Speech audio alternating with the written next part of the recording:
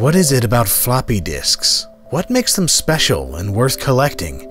After all, floppy disks are known to be a fragile medium and have a limited shelf life. They simply will not last, so either I'm deluding myself by thinking their contents are what gives them value, or the content of these disks is secondary by default. As with many things, the truth lies somewhere in the middle. To most people nowadays, floppy disks are a symbol more so than any kind of useful storage medium. Their usefulness has been far outpaced by flash memory and such, but to others, floppy disks are much more than a symbol and are more of a physical reminder of another time. For me, it's more that floppy disks signify fond memories of childhood. They signify fun and engagement from a game or usefulness from a piece of software. They even signify trust, which is evident even today when a floppy disk is used as the icon for saving in so many applications and video games. But there's more to it than symbolism that makes the floppy disk special. Diskettes, known fondly as floppies, have been around since the late 1960s in some form or another.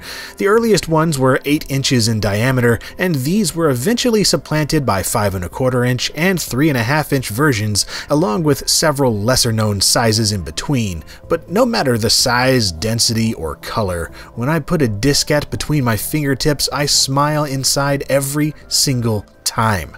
There's just something different about these that I don't get from any other storage medium, and really, that's all it is, a storage medium, meant to save some computer data for a period of time.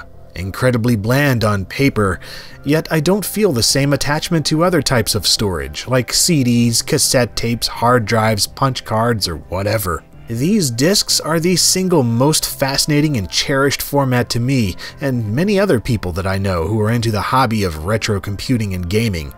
Despite their usage being absolutely ubiquitous during the 80s and 90s, if it comes on a floppy, there's a sense of importance to it that surpasses practically any other type of storage.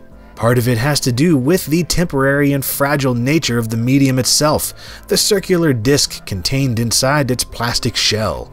This is a thin piece of plastic coated in magnetic oxide sandwiched between some fabric, which is then packed inside a square plastic sheath, and that's about it. It feels flimsy, corruptible, vulnerable, even the later 3½ inch floppies with a sturdy shell. And if you've used many of them, then you kind of know why. You know exactly how unreliable they can be. I've got some disks from 1979 that still function, but others from 2001 that don't even show a single byte when read. The drives themselves are growing ever more brittle and prone to failure as well, and it's getting more difficult all the time to find a well-maintained drive with lubed rails and an accurate read-write head. Granted, a nice one is still more stable and usable than half the cheap gadgetry out there today, but the point remains that these items are increasingly finite. Beyond their fragile nature, floppy disks are enjoyable to me simply because they're fun to handle. They have such a neat shape and size, and I love all the hard angles, and the varying quality of textures of them pleases my fingertips. It's always enjoyable to see which one's held up better over time, and which one has a mottled label, which one's write protected and which is not. So there's that, and the fact that using them can be a complete toss-up. Gone are the days when a floppy disk error could ruin a day of work or play. See, if that happens to you now, then you did it to yourself and you probably expected it. That's what you get for using old tech. So enjoy it, tinker with it, fix it, love it. Those errors are what makes things special. Imperfections make something feel more real, more alive, and this is more true the older something gets. To me, it's the same as the appeal of driving a vintage automobile, or listening to vinyl records, or hooking up a film camera to a projector. There are undeniably easier, more efficient, and more reliable ways to do all these things. I could just fire up an emulator and download an archive and play with all the old software I want all day long.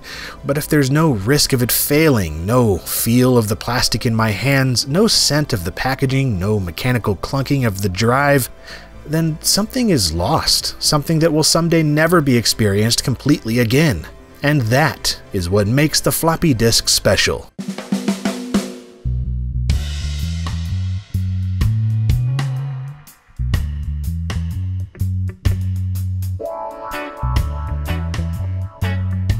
And if you thought this video was special, or at least kind of interesting, then you might enjoy some of my others. I've made a whole lot of them, on a variety of subjects related to gaming, computing, and whatever else. This is a variety channel nowadays, so check out those, or just subscribe to see what comes around in the future. You can also do the social stuff, Twitter and Facebook, as well as support the show on Patreon if you'd like to go a step beyond simply subscribing and all that. And as always, thank you very much for watching.